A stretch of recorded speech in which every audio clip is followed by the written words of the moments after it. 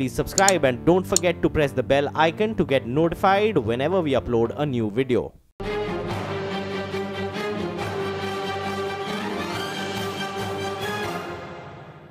Hello and a warm welcome to a very special exclusive. Now, over the last couple of months, any conversation surrounding industry in Tamil Nadu has resonated with just one name, and that's Sterlite Copper. Now, this is largely because of an incident that occurred, of course, on May 22nd, where 13 protesters in the district of Tuticorin were fired upon and killed for protesting an extension or an expansion of the Sterlite Copper plant, which, of course, is located within the district.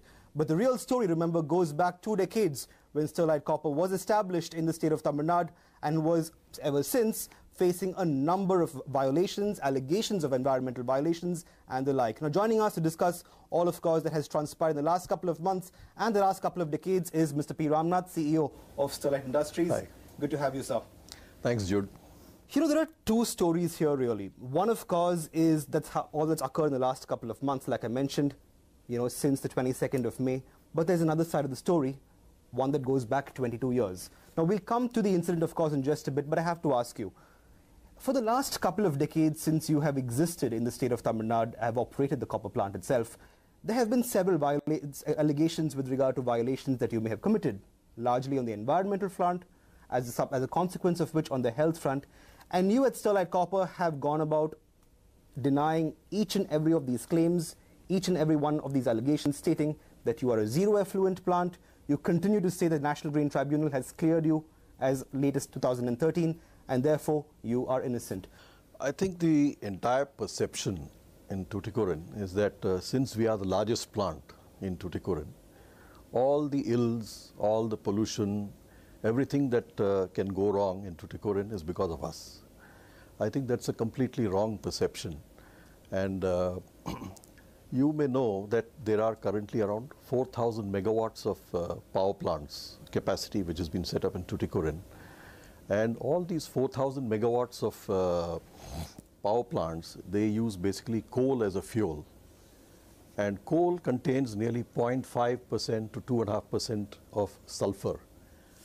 And when coal is burnt, sulfur dioxide is emitted into the air. And this sulfur dioxide is sent directly into the air without any capture of the sulfur dioxide by the power plants. Because as of now, power plants are not mandated to have any kind of a system, any flue gas desulfurization system, or any kind of particulate matter mitigation system, etc. So therefore, you'll find that the entire sulfur dioxide actually gets spewed out into the air. On the other hand, if you see the Sterlite Copper installation, we have sulfuric acid plants. We have 2 sulfuric acid plants which have been in operation. And these sulfuric acid plants, they capture 99.95% of the sulfur dioxide which is emitted from the smelting process. And this entire thing is being captured, converted into sulfuric acid and put into very good uses into the core industry. Absolutely, and fair enough, because the report also states that the findings are due to air pollution caused by industries and automobiles. It does not name you in particular. Exactly. So that's perfectly all right. However, a second allegation has also cropped up, that of the groundwater contamination. And what this clearly says is that, firstly, there was the National Environmental Engineering Research Institute which conducted the research into groundwater in the area. And this began as early as 1998, and the first one said that there was arsenic, cesium and lead levels in groundwater which were much higher than prescribed standards. Secondly, it also said that, you know, given the status of the water quality, the TNPCB must exercise care in permitting establishment of any new water-intensive industries in the area. Now, when you claim to be a zero effluent company, I fail to understand how, very coincidentally, water levels and water contamination levels in and around the area in that your factory is established seems to spike. Could you please explain that?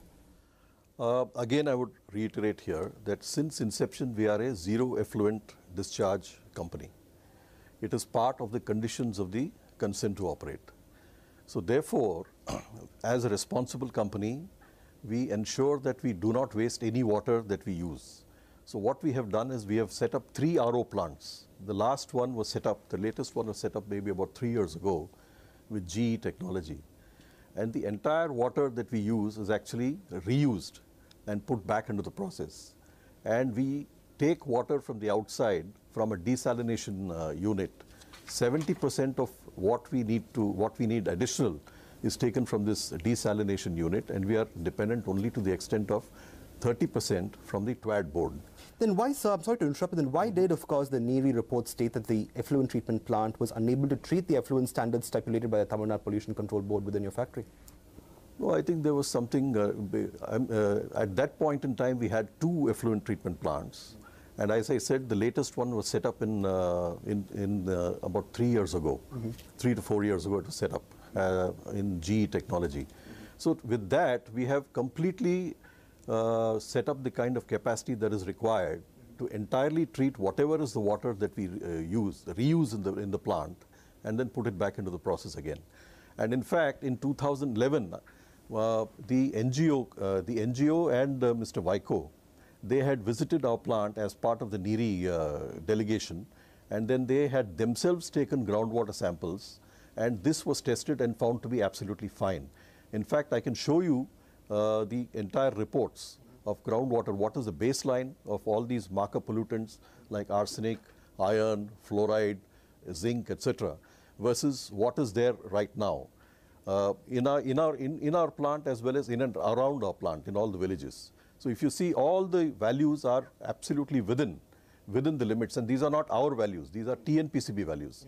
Because every month TNPCB sends a delegation, and in our presence they take groundwater samples and they get it tested in the lab, and the reports are given to us, and the reports are, of course, maintained in their records. And yet in 2005, when 8 bore wells and 2 dug wells around the plant were dug up, as far as magnesium, cadmium, copper and selenium levels were concerned, all of these minerals were found to exceed prescribed standards.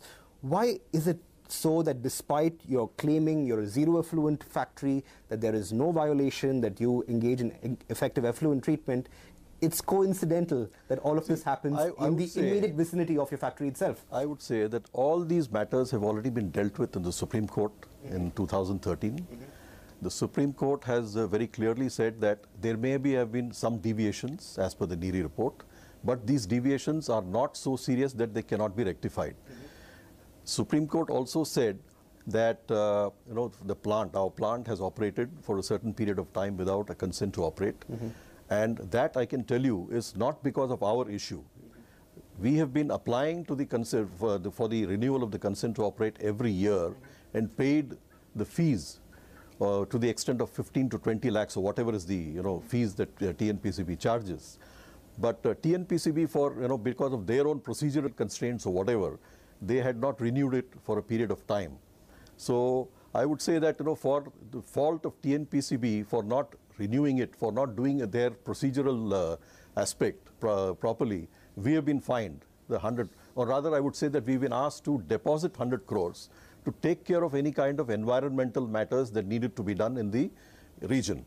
Now thereafter, this 100 crores has been deposited in 2013 with the collector, and this has since then, the interest is roughly around 40 crores. Out of this 40 crores, only 4 crores have been spent on roads and not on any kind of environmental aspect. So are we to assume that there was nothing wrong in the environment because of which the TNPC did not find any reason at all to spend the 40 crores?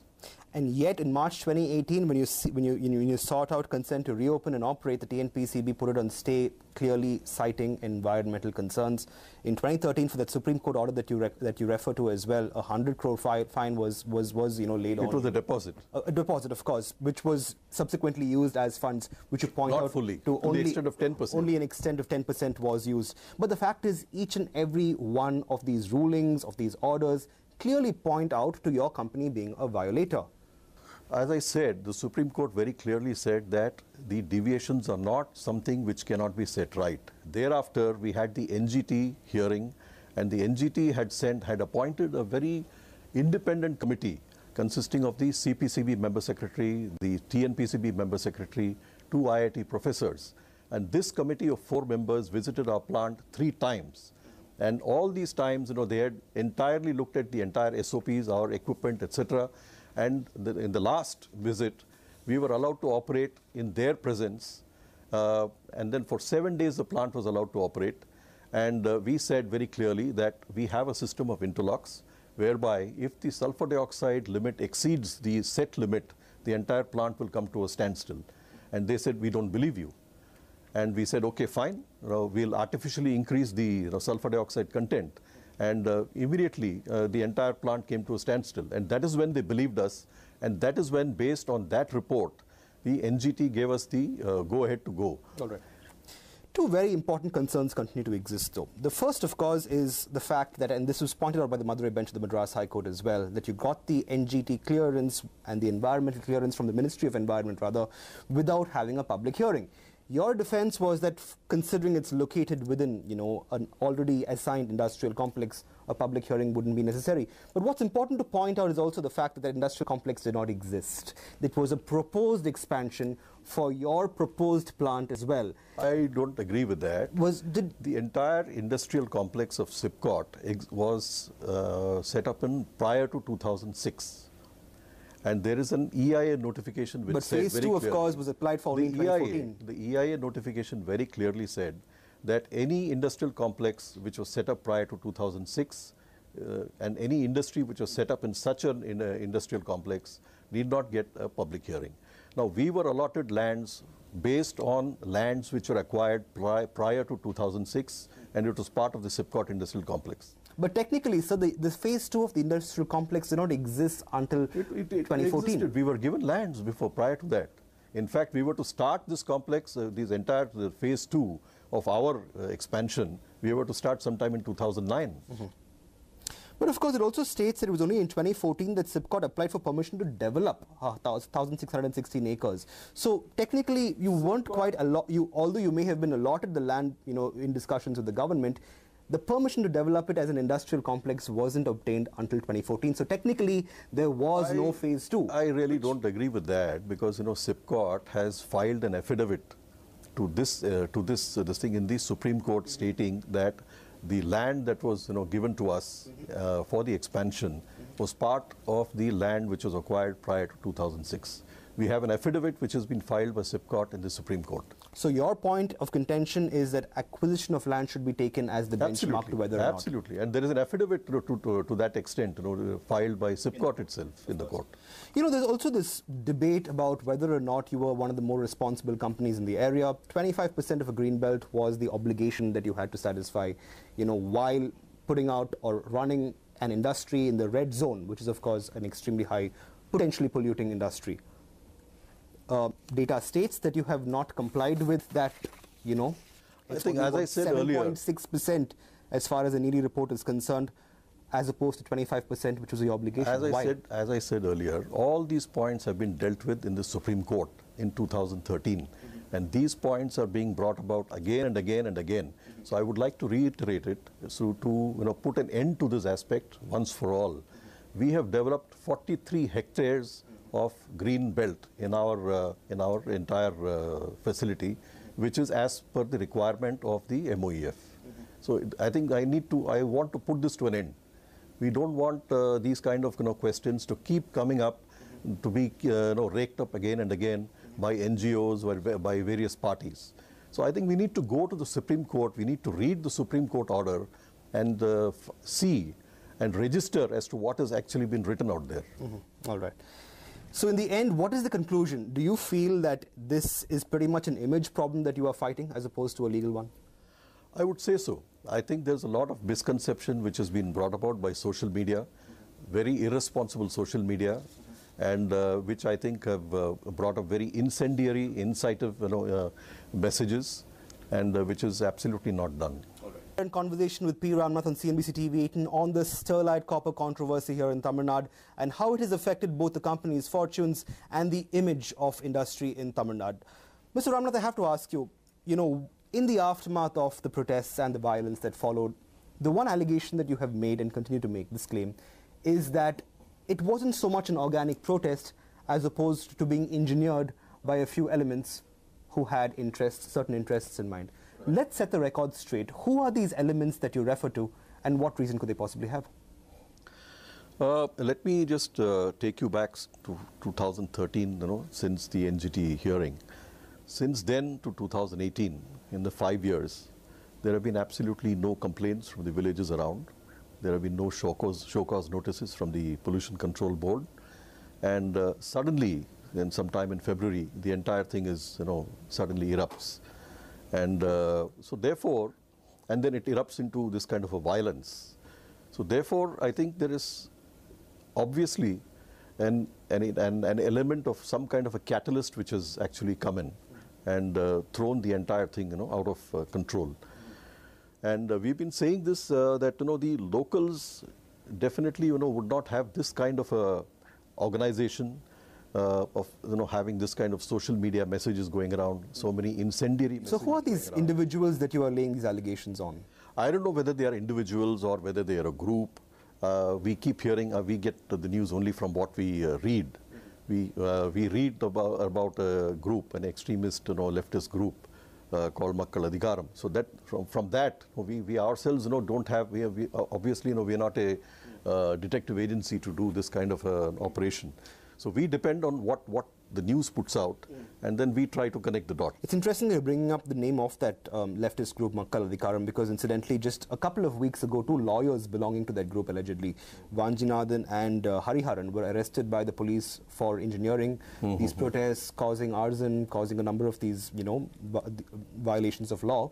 And a couple of residents' organizations, a fishermen's organization, has also filed a police complaint stating that they were coerced into joining the protests. A validation of your claim, perhaps? Yes, I would say so. I would say so. I really cannot vouch that, these two gentlemen belong to that particular group or not. But certainly, if you connect the dots, I would say that probably there is some kind of truth to that. So there is a perception that a backtracking by a couple of these people, by a couple of groups of these people, saying that they were coerced, was on account of wanting to get away from all of these, all of what was occurring. Is there a sense, and there is a sense, of course, that did you have a role to play in strong-arming most of this? Sterlite Copper has absolutely no role in this because we have nothing to do. We are actually very busy in our own jobs in trying to find out, how to protect our own assets and how to making sure that, we try to look at, how to, evacuate the material that is already there, in trying to get care and maintenance approval so that we can go inside, get access to our plant. So we are busy with our own job. So there is no corporate absolutely nothing, absolutely nothing at all. We have nothing to do with that. Okay. What's very ironic is just how a few years ago you were invited to the Global Investors Meet. Your plant, the extension, was proposed to be one of the big ticket investments into the state of Tamil Nadu. And things have changed so quickly ever since. The state government that, of course, invited you, its Pollution Control Board, has said that you were committing environmental violations. The state government has pretty much made its bread and butter to ensure that you don't reopen that plant. In fact, they are up against you in the National Green Tribunal as well. Do you think this would have occurred if Jayalalitha was Chief Minister still? I don't know. I can only say that probably in that time, the law and order situation was much better. So, but I really wouldn't like to comment on the government at all. So, yeah. All right. And what also strikes me as, very interesting is that, in the aftermath of the protests and all that has occurred, while there has, of course, been a large-scale allegation against you and the fact that you've committed these environmental violations and subsequent backtracking, you as a company have also ensured that you are using all legal avenues available, be it the court, the Madras High Court, the National Green Tribunal. In fact, the Tamil Nadu government has also gone on to state in the National Green Tribunal that you are misusing these legal avenues available to you by using them at multiple times at a single go. What would your response to these allegations be? Not really. The thing is that, we went to the appellate tribunal because we were, that was a remedy which was available. At that point in time when the Pollution Control Board refused to give us the CTO or renew the CTO, that was the only avenue available because we could not go to the High Court because the first option was the tribunal. And thereafter there have been subsequent orders, by the closure order and then the closure order by the government. So there was no point in trying to do it at the appellate tribunal. The appellate tribunal did not have any powers to go against the government order. And then we found that the National Green Tribunal was one avenue where all these things could be dealt with. So therefore we already closed the Madurai High Court issue. asking for care and maintenance. And the hearing in the 18th July will come up in the NGT. So based on that, we will take further options. Would you reconsider wanting to do more business in Tamil Nadu?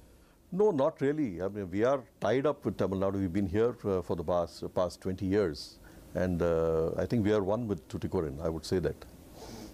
And one record I would like to say is that I think there has been some kind of a misconception that there are full of North Indians in Sterlite Copper. I would like to set that record also straight. There are 70% of the employees, which means both direct and indirect employees, are from Tamil Nadu.